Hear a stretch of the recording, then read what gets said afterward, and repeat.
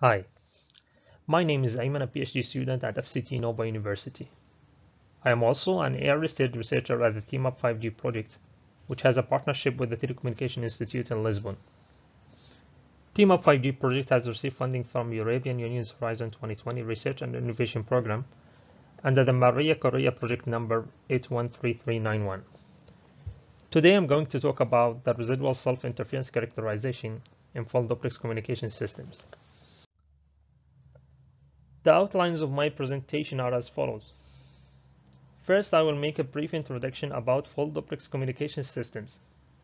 Then I will identify and explain what does self-interference mean. I will go through a block diagram to show an in-band full-duplex communication system and discussing the most popular residual self-interference reduction methods. Next, I am going to demonstrate the importance of characterizing the residual self-interference power in in-band full-duplex communication systems.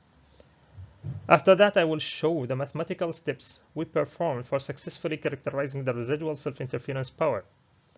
In particular, two approaches are adopted, the Wells-Sutterworth approximation and the alpha-mu approximation. Both approximations are evaluated and compared through simulation. Finally, we conclude.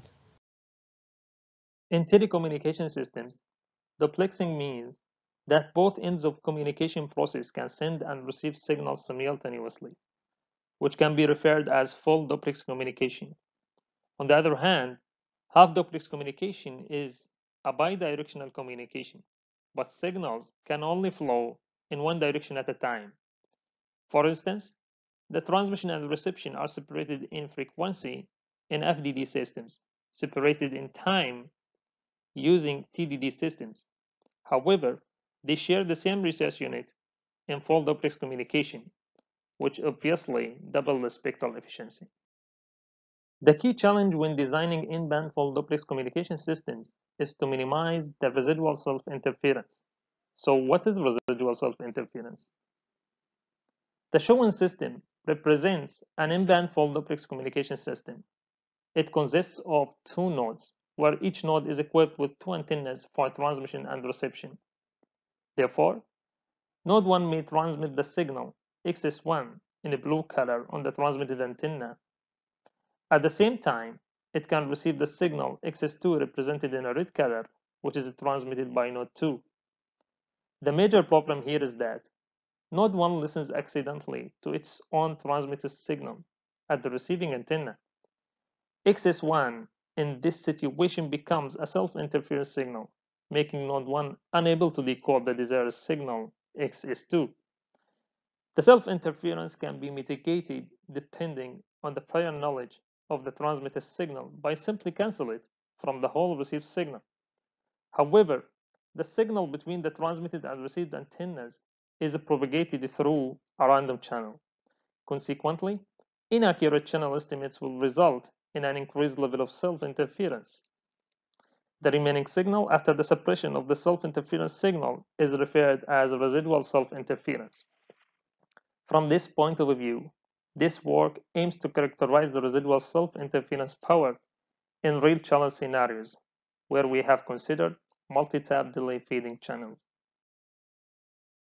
The reduction of residual self-interference can be done using passive methods, which mainly depends on the physical characteristics of the antennas like spatial separation, or active methods, which depends on prior knowledge of the interface signal. In this work, we consider the active analog canceller at the angular carrier frequency. We consider the following example to show the suppression level of each reduction method. For instance, femtocell-based station transmits at 21 dB amp-hour. The passive methods can suppress 15 dB. Active analog suppress up to 50, and active digital up to 30 dB, resulting in minus 74 dB amp-hour, which is still 26 dB up the noisy floor.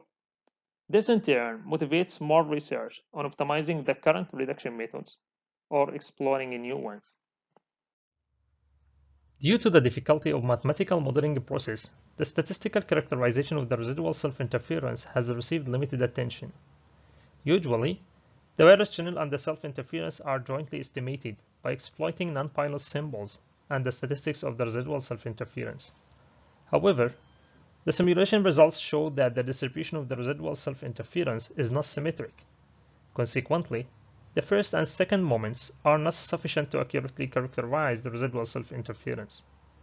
Therefore, such characterization could enrich the joint estimation process by providing high-order statistics.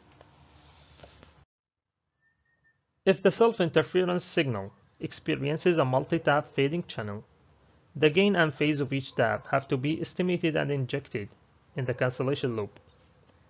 The system also considers RF and hardware impairments at the transmitter and receiver chains, given by QT and QR respectively, as shown in the figure. The self-interference signal is given by Y residual of T. After performing some mathematical operations, the power of the residual self-interference signal is given by P residual. This expression indicates that the residual self-interference power is a function of the self-interference signal power and the hardware and RF impairments power, the channel taps power, and the power due to estimation errors. For sake of characterizing the residual self-interference signal power, we found the distribution of the random variable S representing the self-interference signal power in addition to RF and hardware impairments power, and the random variable H representing the fading taps power in addition to estimation errors, given that S and H are independent random variables. Given that the self-interference and the distortion signals are circularly symmetric complex random signals, then S can be represented by a gamma distribution. On the other hand, assuming that each fading tap is a Ricean distributed, then each fading tap can be described by a gamma distribution as well. Therefore, the distribution of the residual self-interference signal power can be seen as a product between a gamma random variable given by S and the sum of non-identically distributed gamma random variables, which is obviously depicted by the following diagram. We were able to solve this problem using two different approaches, Wells-Sutterworth approximation and alpha-mu approximation. By definition, the summation of gamma random variables holding the same scale parameters has a closed-form solution. However, there is no obvious solution when the scale parameters are different. To solve this problem, we use the Wells-Sutterworth method to approximate the summation. According to the Wells-Sutterworth method, the sum of independent, non-identically distributed gamma random variables can be approximated by another gamma random variable by finding the equivalent shape and the scale parameters for all random variables. In the following diagram, we can see that the problem becomes a multiplication between two gamma random variables, which could be solved by a classical product density function, yielding the PDF as shown here. Alpha-mu distribution have been used to approximate the sum of independent non-identically distributed gamma random variables in several works. Its PDF is defined as fpy residual of z. In order to compute this PDF, the parameters alpha, mu, and r hat have to be estimated. A three-equations system is defined for the estimation process. Given that S and H are independent, then the high-order moments of P can be computed by the multiplication of the moments of S and H individually. The high order of moments are given by the expectation of S to the power n, while the high order moments of H are given by the expectation of H to the power n.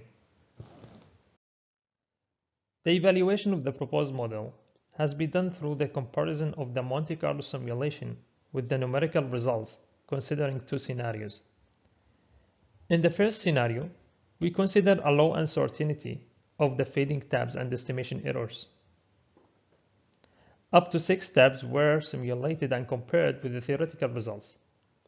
According to the simulated CDFs shown in the figure, the similarity comparison between the simulated data and the proposed approach indicates a high accuracy of both Wells-Sutterworth and alpha-mu approximations. On the other hand, both approximations exhibit inaccurate performance at particular regions of the domain when the dynamics of tabs and estimation errors are significantly high, as depicted in the following figure. This is due to the fact that the higher uncertainty of fading tabs and estimation errors leads to the big variation in the scale parameters of gamma distributions.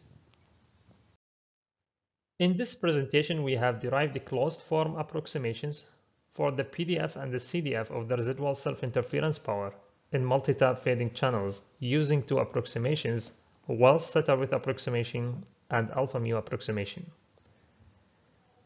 Both approximations are precise when the variation in tabs parameters and estimation errors are relatively small. However, both approximations are comparatively inaccurate when we consider high dynamics in fading tabs and estimation errors.